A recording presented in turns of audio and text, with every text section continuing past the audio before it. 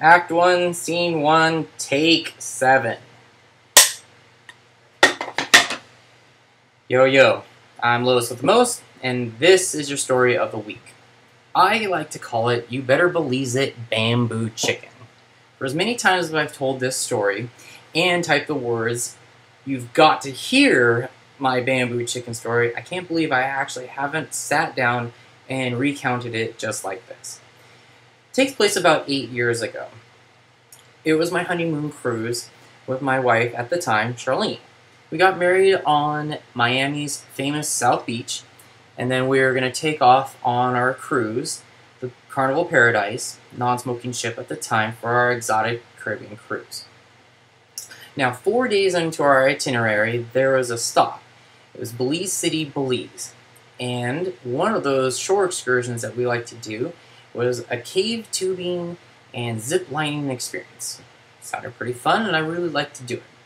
It involved floating down this river on an inner tube, checking out all the things that I like to do. Stalactites, stalagmites, and what have you. So, on the bus to the spot, we were told by the tour conductor that we're in for a special treat.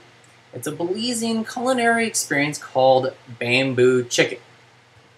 Now that should have been my first clue that there was a little surprise at the end, but no, I missed it. It was going to be served at a restaurant called Cheers with a Tropical Twist. Well, there was a twist all right, and we're about to find out why. As soon as we get to the spot, you get to pick out a miner's hat with a light and your inner tube that you're about to use on this shore excursion. So we pick out all the necessary equipment and schlep all this stuff about a half mile up the trail so that the gravity of the river and, of course, the route of the cave will take us down one way. Fine, done. We get to the cave entrance, and it's wide enough so about 40 some odd people can go all at once. So everyone starts throwing down their inner tubes, and I throw mine down in front of me. Now you gotta remember something, if you don't know anything about me, I swim about as well as a 40-pound anvil. My wife knows this. So I throw myself down there, I try and get myself adjusted, and splash, I go right into the water. I sink like a rock. But somewhere in between actual impact and when I am grabbed from my shoulder, nape of my neck, and my shirt, she pulls me clean out of the water like a breaching whale and slams me back down onto the inner tube. She just barks at me, and she couldn't believe it. She's like, what, 4 days into this marriage and you want to kill yourself? Now, mind you, about 5 years later, we actually do divorce, and I am thankful for that. Anyway, I digress. Oh, where was I? Oh, yeah. So, I start squirming around in my inner tube once more because I'm not comfortable being on my chest. She finally just barks like, just sit there. Fine. So we get to the next spot, we pick up our inner tubes, we plop them back down, and we continue on with this spelunking or quasi-spelunking type of excursion without any life-threatening incidences or further drama. Okay? We get to the bus, and he says, all right, well, it's time for you to be fed. So they drive us off to Cheers with a Tropical Twist. It's an all-you-can-eat buffet. After being damn near killed, rescued, splunking, ziplining, and all that other stuff, I was hungry. I was a starving martyr. Well, I spotted two of our friends that were on the cruise ship as well, and they're at my table, Sean and Lauren from Connecticut. So I hit them up and said, hey, would you like to sit with us? So we found an open table and sat down. Now, Charlene doesn't eat anything, and I mean anything, from the bone in public. Don't ask, okay? So she only gets fruit salad. So I sit down with everything in front of me and start noshing on this stuff. Well, she isn't even bothering with the very little that she had plated up, and I'd asked her, why? What's your deal? So she subtly turns the plate to me, and there is a dead centipede right in the middle of it. Fantastic. Well, it doesn't stop me because I'm hungry and I just keep on keeping on. I didn't have any of the fruit salads, so it didn't matter to me a hill of crap. Okay? So, I get to the third plate, and the Belizean women that are serving this up in one of those catering carafes are talking to each other in front of me, whispering in their native language, probably something to the effect of what a crazy American white keeps eating this bamboo chicken. So I'm finally satiated, and it's time for us to go. So the tour conductor says, "Thank you so much for enjoying it. Let's get you back to the cruise ship." So we get back to the pier.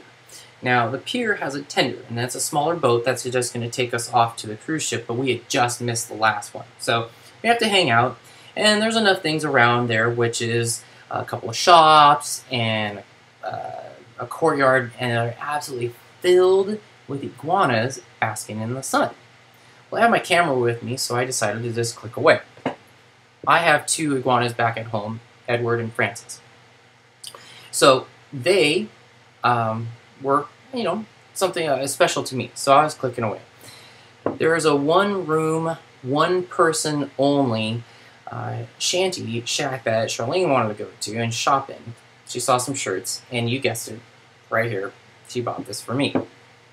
So the shop owner comes out, lights a cigarette, and kind of stands next to me. I'm clicking away at all the different iguanas and all the different shots that I can get in there. So click, click, click. It says, "You like iguanas, huh?" "Yeah, somewhat." Click, click, click. It says, "I don't. They're a menace. They're everywhere. Look." "Yeah, I see them there." It says, "Do you want to know what we call them here in Belize?" Before I even had a chance to answer, you guessed it, we call it bamboo chicken. Of course you do. So I start cracking up laughing because I came to the sudden horrible realization what I had 3 plates of just hours prior. I'm a kid with a new swear word.